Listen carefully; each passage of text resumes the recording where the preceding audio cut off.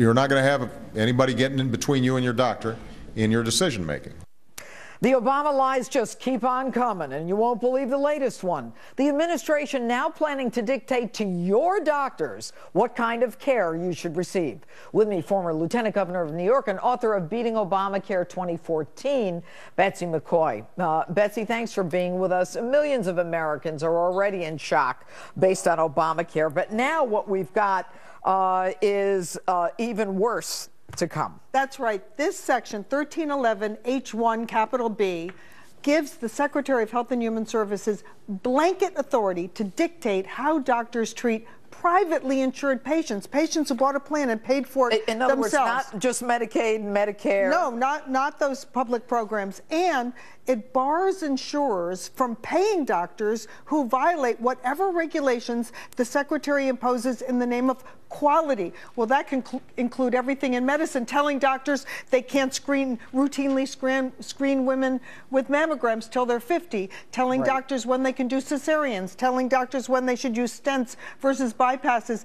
It raises the fear, the very legitimate fear, that your doctor may have to choose between doing what's right for you and complying with these regulations. Because if he doesn't comply with these so-called regulations, which are based on what I'm not even sure, but you've got a patient who's got breast cancer, and she says, you know what, I want to have a mastectomy and not a lumpectomy.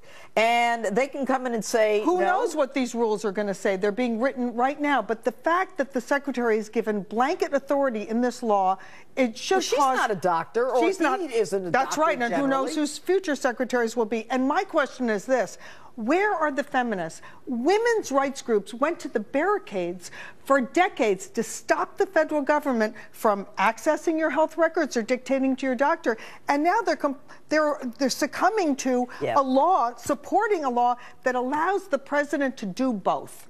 Have you ever seen a president, and I know you have a constitutional history background, with so much disregard for the Constitution? Well, that's the real issue here. We are facing a constitutional crisis. In fact, this president is the very threat that this Constitution was written to prevent.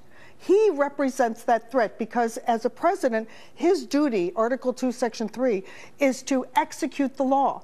But in fact, he is grabbing the power to change the law. For example, this health reform that he's rolling out now, there is very little resemblance to this Affordable Care Act that was written in 2010. And you know, Betsy, what is so interesting is that we just talked about the Little Sisters of the Poor and the fact that, you know, the contraception mandate, they can't philosophically and religiously comply with it. This Constitution he gets rid of the employer mandate, but can't give them the religious exemption. That's right. In many spheres, not just health care, but in environmental protection, immigration law, whatever it is, he has grabbed the authority to change the law or delay the law. That is unconstitutional. All right, Betsy McCaughey, Beating Obamacare 2014. Thanks so much for being with us. And now it's time for the results of tonight's Insta poll. We asked, has Edward Snowden done this country a great service, or is he a criminal? My viewers, interestingly enough, were divided. Rick writes, he's a traitor. Charge him, give him a fair trial, and throw his ass in jail. The real heroes wear dog tags. While Joanne has a different take. He did a great service. No one else was informing us that we were actually living in 1984 now. But Michael tweets, Snowden is a patriot if he's willing to accept the consequences. And that's it for us tonight. Thanks for joining us. Remember to friend me on Facebook, follow me on Twitter at Judge Jeanine.